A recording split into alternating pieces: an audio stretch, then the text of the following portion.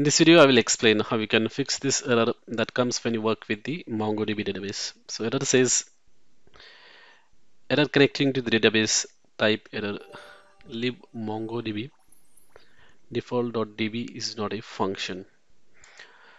So the reason why this error comes is because you are not using this async await properly.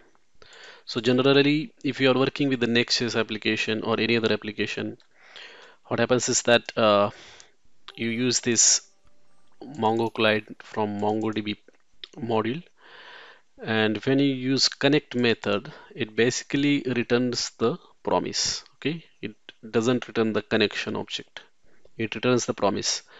And if you want to use that, you will have to use await keyword. Okay, so here you can see that I'm using that client promise in this file, and before using that particular object I need to use this await. So this is very important. So if you don't use that, you will get that error that I just showed you.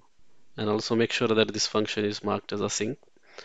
And then once that connection object is there, you can connect to the specific database. You can select the specific database, and again remember that you have to use this await there as well, because most of the operations that are there that you do with the MongoDB are asynchronous in nature, and you have to use this await. Otherwise you will get different kinds of errors related to MongoDB. That's it. Thanks for watching.